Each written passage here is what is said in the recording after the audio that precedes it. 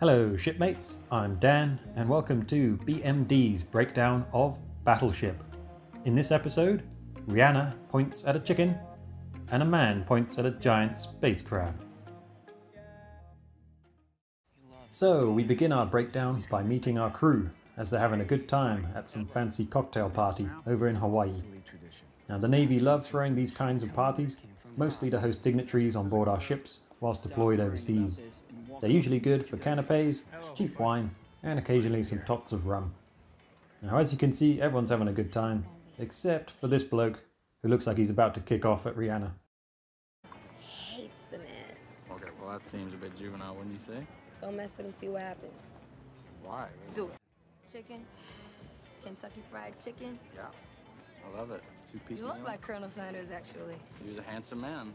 I'll give you a quick rundown of this complex and nuanced movie's plot. So it turns out that Sam here wants the LT to put a ring on it, but her old man Neeson is having none of it. Mostly because her fella Hopper is a bit of a tool. Yeah, I was actually talking about you together.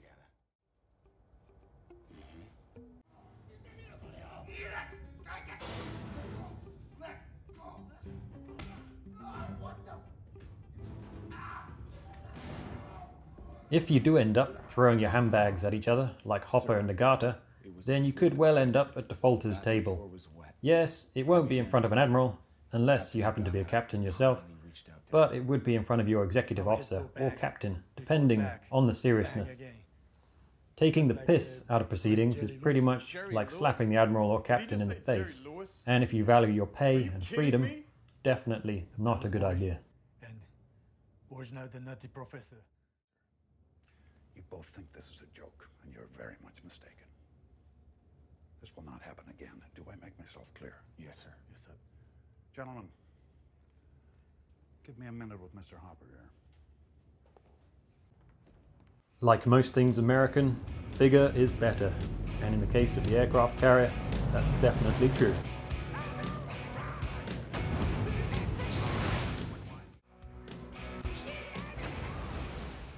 The Arleigh Burke-class guided missile destroyer is a very capable jack-of-all-trades warship, mostly in the anti-air and surface role. The USS Ronald Reagan is a Nimitz-class aircraft carrier.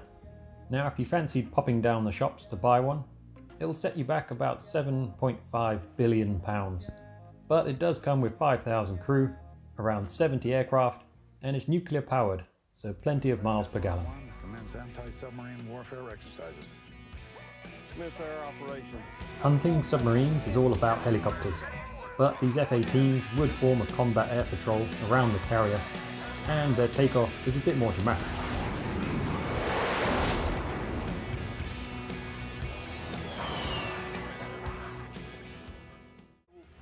Sanders, we've ended up in a department run by some kind of Donald Trump, Mike Tyson mutant combo. Welcome to the Ops Room, or the CIC as our American friends call it. This is the war-fighting heart of the ship, where most of the sensors, radars, and weapons are operated from. What was that, Petty Officer Rakes? Nothing, sir. I swear you said Donald Trump. Want to clarify? I think I heard of Mike Tyson as well. If you did, it was only in reference to the fact that you both project great physical intensity, sir. That's flattering. Hopper! There's a helo headed for the Samson. Make sure your ass is on it. Why? I don't know why. Just make sure you're on it. Copy, sir. Damn. Scorpion 1-4, cleared our deck en route with parts attacks. Confirm Lieutenant Hopper en route. Mustard's dead. Must have got hit by a dump truck. Sorry. I'm over it.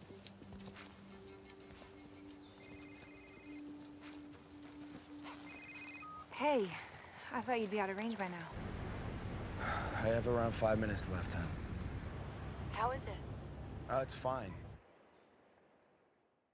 Calling the misses from sea is tricky, but apparently if you stood next to the radar domes on these old destroyers, you could get a solid 10 to 15 mile range from your mobile. Kind of like sticking your car key fob to your head to extend the range. You might look a bit stupid, but it really does work. I'm I'm sorry. I messed up.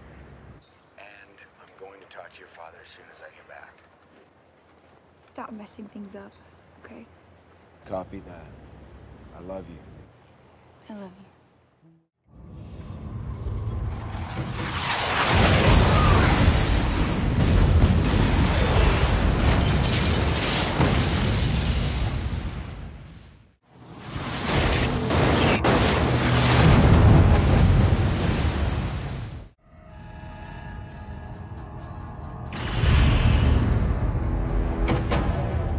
Sir, we just got word from Pearl.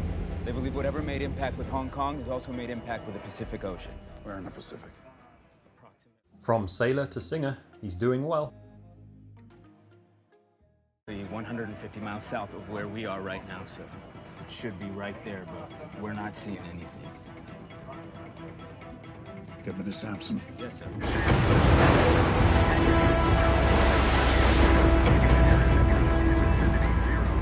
Base course 220, speed 25.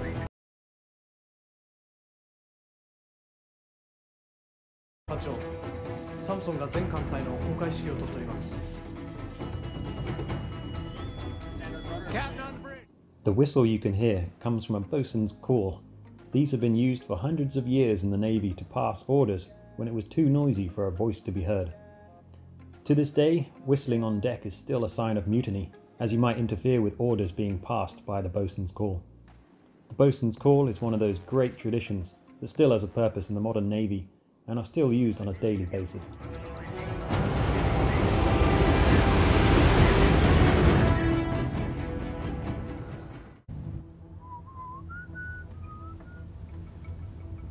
What the heck is that? Hey, bridge starboard lookout. I've got an unknown surface contact bearings 232 true, approximately 8,000 yards. Sir? Yeah, You may want to come take a look at this. I am looking at it, Mr. Strogan. On the radar, sir. Something very peculiar. That's a John Paul Jones, right? Yes, sir. Miyoko. Yes, sir, it is. Well, so why don't I see that? Combat, Captain. I have a visual on the track bearing 237 on the horizon. What are you holding that bearing? Rich Dio, I've got nothing. 237. I'm looking right at it, Mr. Hopper. Find me something. Scope, 237. What do you got? At this point in the Royal Navy, we would start a surface investigate procedure. This prompts the operators in the ops room to check what their sensors are showing them down the requested bearing, in this case 237 degrees. The operators of the surface radars, air radars, electronic warfare sensors, and the visual optics would all report their findings.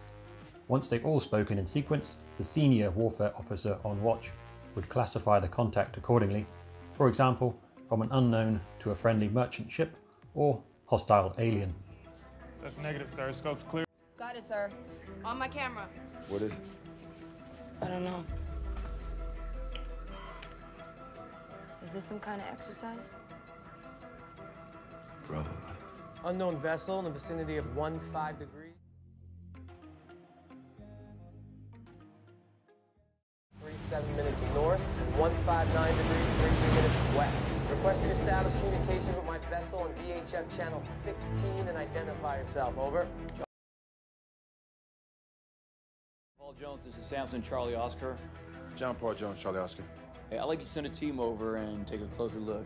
No problem. We'll get a team in the water right away. Roger. Tell you what, boys, this is a head stumper. The commanding officers have had their little chinwag and have decided to send a boarding team to investigate. Boarding teams are usually made up of specially trained sailors from the ship's company.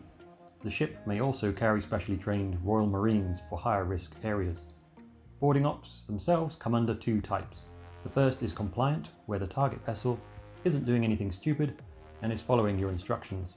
The second is non-compliant, where the target vessel is trying to give you the runaround and is ignoring your instructions to stop or muster their crew. This is where the Royal Marines get to show off, although in reality, if you have Marines embarked on board the vessel, they would be used for both types of boardings.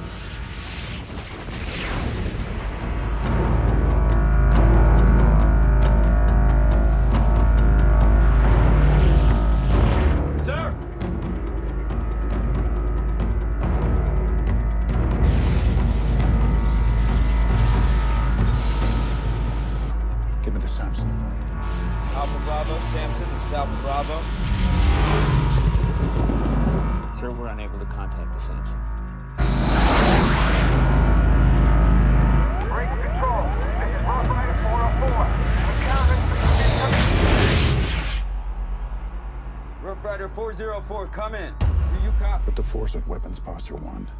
Warning red. Weapons tight. I want everything loaded. Admiral Neeson here has realised that the shit's about to hit the fan, so he wants to bring his task force up to the highest readiness level. So he issues a few orders. He mentioned weapon postures, which dictate which weapon systems are ready for immediate use. He also mentioned warning red. This is a threat warning, which are usually specific to an environment. For example, air threat warning red, due to an enemy aircraft nearby, but at the same time, the surface threat warning may be yellow or white. Weapons tight is a weapon control order. This is similar to the rules of engagement. Weapons tight itself means a unit cannot open fire unless the target is confirmed to be hostile, whereas Hollywood's favourite, the famous weapons free, allows units to open fire on any target not confirmed to be friendly. Red alert! Sir, are you absolutely sure? It does mean changing the bulb.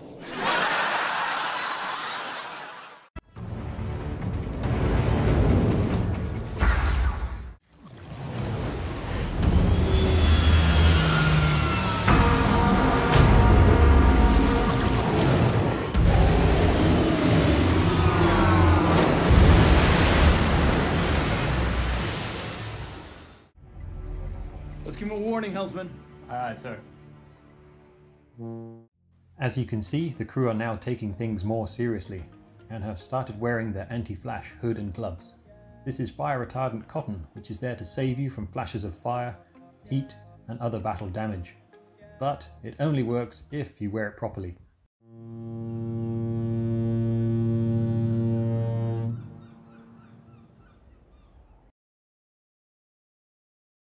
What the hell is this?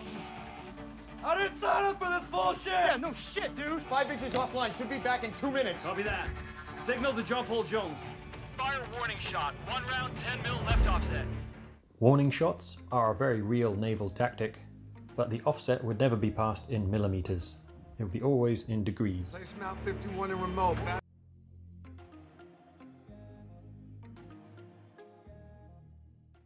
51 is designated. Who was shooting at? I do not know. Let's move it, please. Dead in the water. Ward, get your ass to the Lee Hill. Sir.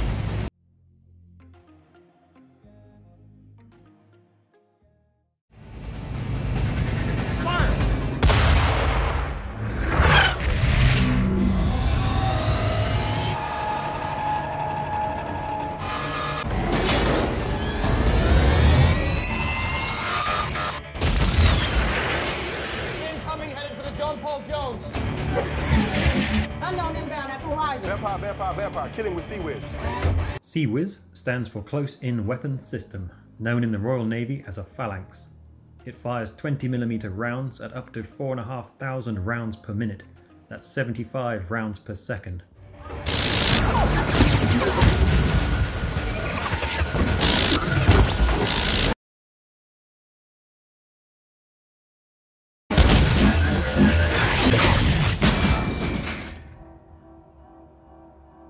What kind of chuck wagon?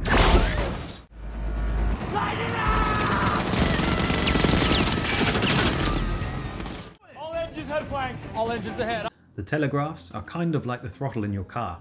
The further forward the handles are, the more pitch you're requesting from the propeller blades, and therefore the more forward thrust, or if you push backwards, reverse thrust. In this position, it's similar to your car being in neutral.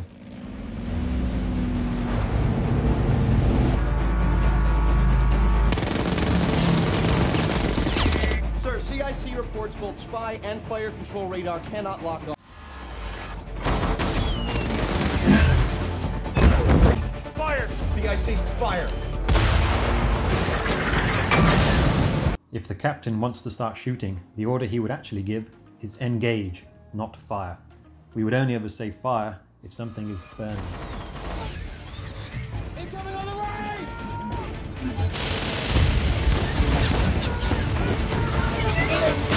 We're hit!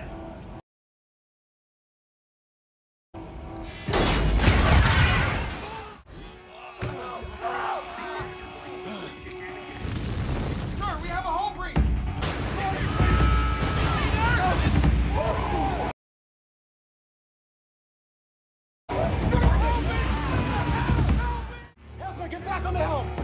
sir. Rapid continuous fire!